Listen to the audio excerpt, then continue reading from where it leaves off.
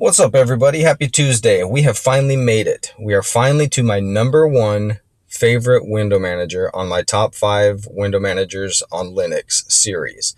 Now, these are my top 5. This doesn't mean I'm saying these are the best top 5 for everybody. My opinion is my opinion. You might agree with it. You might disagree with it. I'm not here to bash any window managers that aren't on my list, and I'm not here to say that these ones are better for your use than what you are actually using. I'm just saying these are the ones that in my experience that I've used that I find, excuse me, the best for me. So that being said, this is number 1.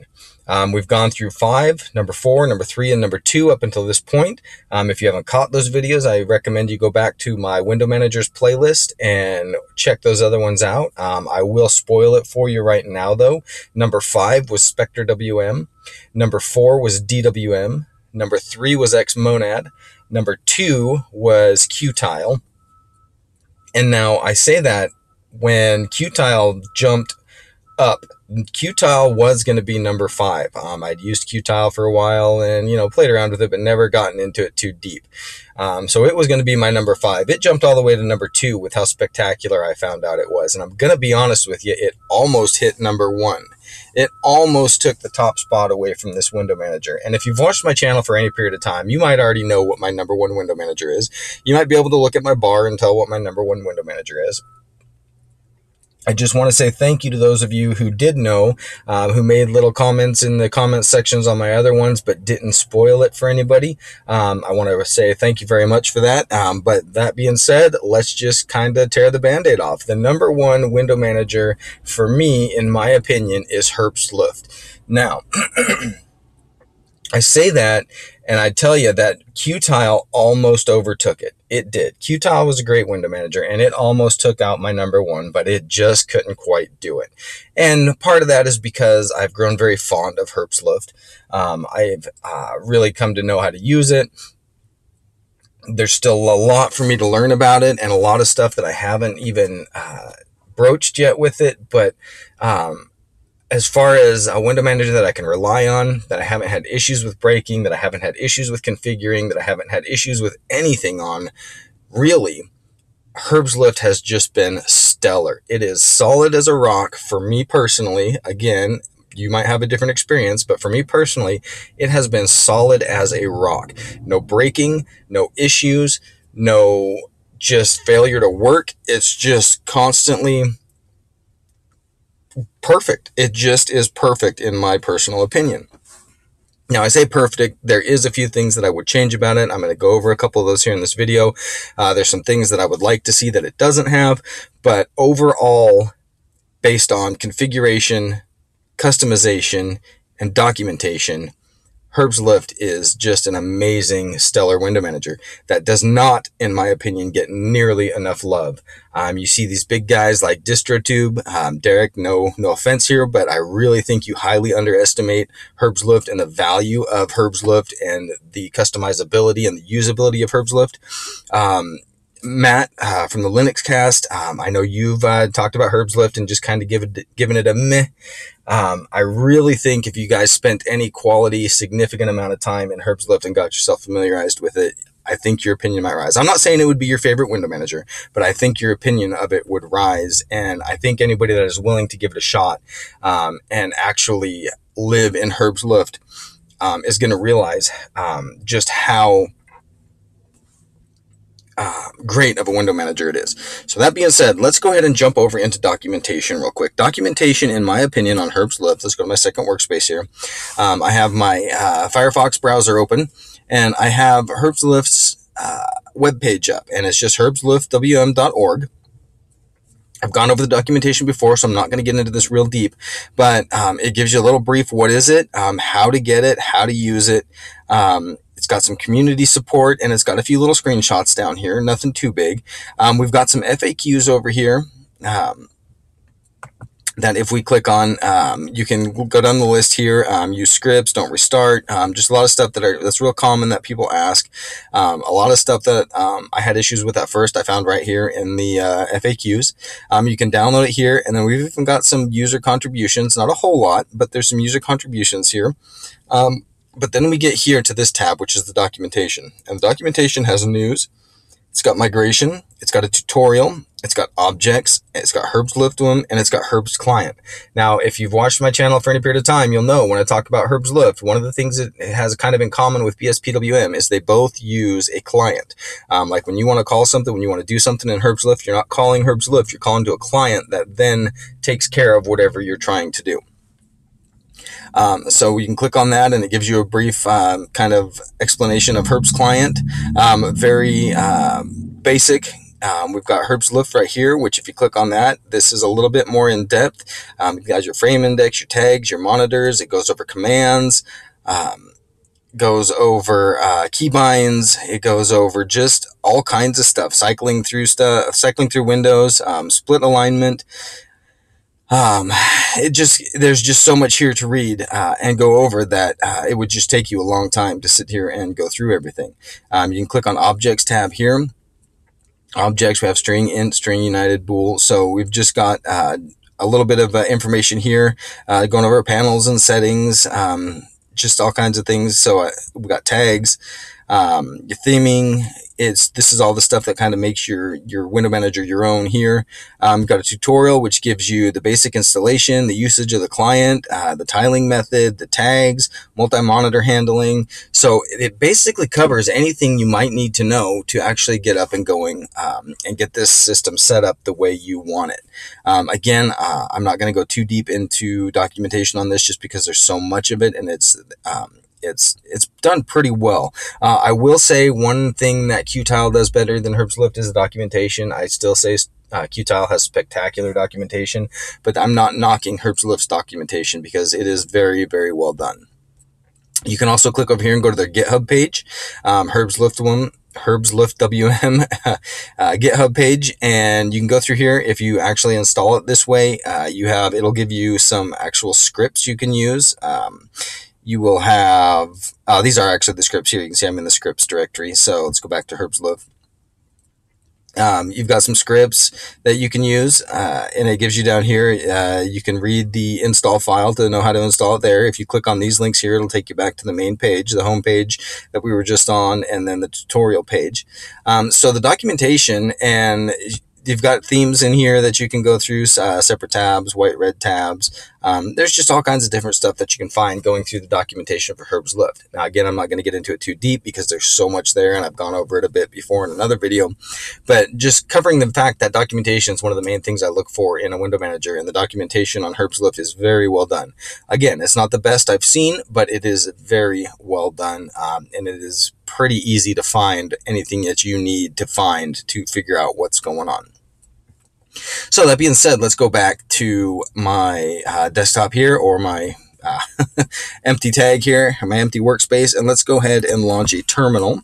Let's zoom in a little bit. We're going to cd into Herb's Lift, and then you can see it's in home jake.config Herb's Lift WM. And if I do an ls, I've got a lot going on. Let's do an ls-1. You can see I've got all my auto start, I've got my Herb's Lift WM themes, I've got my keys file, I've got my layouts file, or directory, excuse me. I've got my polybar themes and my polybar config. I've got my couple scripts in here. And I've got my, excuse me one second, I've got my, sorry about that. I've got my wallpaper, and I've got another file called window rules. And then I also have Xmobar down here, because if you didn't know, you can run Herb's Lift using Xmobar. I've got a video coming out after this series, a couple more things that I really like about Herb's Lift. So stay tuned for those, but I'm going to be covering that a bit as well. So let's go ahead and vim into the auto start. Now this is just your basic auto start. This is going to be what starts up when you're loading into Herb's Lift, and you can see it's got all my auto start programs right here, and so it does all that, but then I have it basically sourcing everything else. Like I said in my Qtile video, being able to separate things out into different files to be able to find things easier, I just kind of like that. I guess it kind of clutters the directory but unclutters the file. So it's just easier for me to look for like a key binding if I know it's in its own certain file. So I have everything broken out and sourced. So I have my keys file for my keys, my themes file for my theming, my window rules file for window rules. So I just have everything kind of broken up into its own separate file. So let's go ahead and quit out of here, and we'll vim into keys. And you can see that this is just all my key bindings. So I've got all my key bindings set up. It's pretty easy. You just HC, which is Herb's client, keybind, and then you have your key press, basically. Mod Shift C is going to spawn Alacrity with my logout menu. HC keybind XF86 mon brightness up. That's going to spawn, well, I use Lux, but going to go through and do like my brightness on my monitor, my volume, all that stuff. I've got mod W is going to spawn BGD, which will change my background. Mod control Y for YouTube subs. It's just shows me how many YouTube subs I have. I have a video out on this conktoggle.sh script. So mod C is going to spawn conktoggle, which will actually split my window and show my conky, which I'm not big into conky, but I just thought it was kind of something that is interesting and people might like. So yeah, it just goes through here and set all my key bindings here. It sets your tags right here.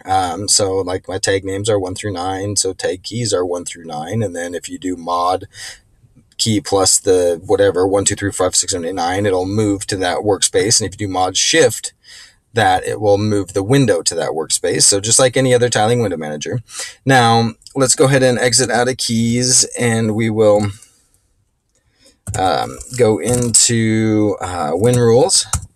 This has all my window rules for like my scratch pads and my floating windows and stuff like that. So I have my launch menu, my VSP2 menu, my configs menu, my Windows menu, my logout menu, my vMachine menu, and my theme select menu. I've also got my scratch pads right here, my scratch pad, my file manager, my Qt browser, my email, my music, and my to-do list. And so that just tells location and geometry of the windows. So that's kind of cool there. So let's go ahead and quit out of that. And then if we actually CD into HLWM themes and we do an LS, you can see we've got a theme there. So if I vim into theme, you can see this just sets my theme up. So my window borders, my border colors, my gap sizes, stuff like that. This is all set up in this file right here. Now, one of the cool things about theming on Herb's Lift, like I've said before, if I launch my my Scratchpad here, you can see I've got two borders. I've got an inner border, which is white, and I've got an outer border, which is kind of the red color. Now, if I only have one window open, I have no gaps and I have no border. But if I open a second window, you can see I now have two different windows. I have gaps. I have two borders. On my active window, I have white and blue. And on my inactive window, I have white and black. So if I switch windows, you can see that blue outer border changes. So that's just one of the ways that you can highly customize Herb's Lift. Now you can change the size of those two different borders. You can change the gap in between the border colors. You can change, there's just a lot you can do with the border colors and stuff like that to make theming on Herb's Lift just that much better. Now the other thing you can do is if we open the Scratchpad here and I say, let's see, Herb's client, and if we do, oops, Herbst, there's a T in there, Herb's client, and we do, was it set, not set settings. Oh, so if we do set window underscore border underscore active underscore color red, you remember that active border color was blue, correct? Well, if I just go ahead and run this command and I hit enter, and now I click on this, you can now see that that active border color has been switched from red to blue, or from blue to red. So if I go back and I do that again, and let's say I do 000, actually 008080. Oh, not enough argument, so it's not going to let me do. So let's do blue. I thought maybe I could do it by color, but you can't. So now I'll go there, and now it's blue. So you can change the theming actually on the fly, which is kind of cool.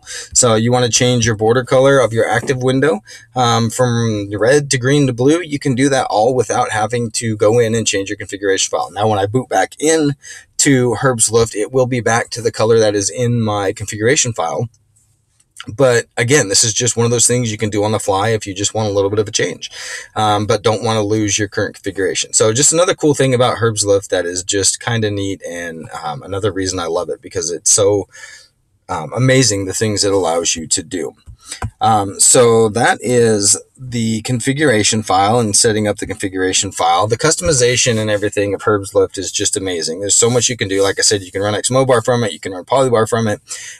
It's just extensible in that range as well. The documentation is great. The way the whole system, the whole program works is really cool as well. Being able to change your configuration file and reload on the fly. Change your configuration file as I just showed you with the Herbs client command to actually change window border colors. You can do that. That doesn't affect your configuration file. It's just an amazing window manager that has not let me down one time, that I have not been displeased with at any point in time. I love being able to play with it and mess around with the configuration file. Just add scripts for whatever I want. And Herbslift just seamlessly implements all of it, and it's just amazing. Now, there's a couple things I've told you before in other window manager videos that my favorite layout is master and stack. Now, when I use a window manager, master and stack is the way I go. The one thing that I dislike, I guess, about Herbslift is master and stack is not an option. If I launch, I have columns like this, or rows. I guess no, these would be columns. And then if I do mod space, then I have full screen, and if I do mod space again, I have this, which is decent. I do like this layout. And then if I do mod space again, I have rows, and then we're back to the columns. So if you want to master and stack, you'd basically have to do a split. So if I did mod O, that's going to split the screen this way, and then I want to be on this side, and then we'll do launch that there, and then I want to do one below it, so I'd have to do mod U, and then I would have to launch, oops, like that. And so I could do a master and stack, but it just takes a little bit more work to do it, which I'm going to cover something in my next video on Herbslift that might help out with that. I just got to figure it out and see if it will work, but I do have a video coming up with a few things that might actually address this issue for me, this one concern that I have with Herbslift. But that being said, it's not a massive concern, because like I've said before as well, when I have windows open on a workspace, it's usually no more than 2, maybe 3 windows at any given time on any workspace. If I have more than that, I just start loading them up on a different workspace.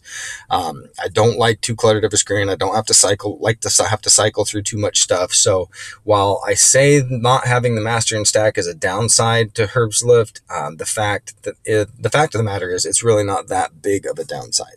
Would I prefer it had it? Absolutely. Am I upset that it doesn't? Did it knock it out at number 1? Absolutely not. Herbslift is just by far my favorite window manager in the fact that it is easily customizable, it is easily used, it is a small footprint, and it is just super fun to configure and set up, and there's so much you can do with it. So that being said, if you have not tried Herbslift, I highly suggest you check it out. If you have tried it but haven't given it enough love, I really suggest you check it out again. I can't stress enough that I really don't think this window manager gets enough credit. I mean, it is a great window manager. It is able to keep up with the best of them, in my personal opinion. So that being said, that's kind of my overview of my top 5 window managers. Again, Spectrum WM number 5, DWM number 4, Xmonad number 3, Qtile number 2, and my favorite, Herbslift at number 1. There to stay. Qtile almost knocked it out, but Herbslift hung on because it is just an amazing window manager. That being said, I hope you guys have a great rest of your day. If I don't get another video out before Christmas, I hope you have a great Christmas, a great New Year. Just get some time to relax, decompress, spend some time with friends and family, and just remember, Jesus is the reason for the season. Love you guys all. God bless.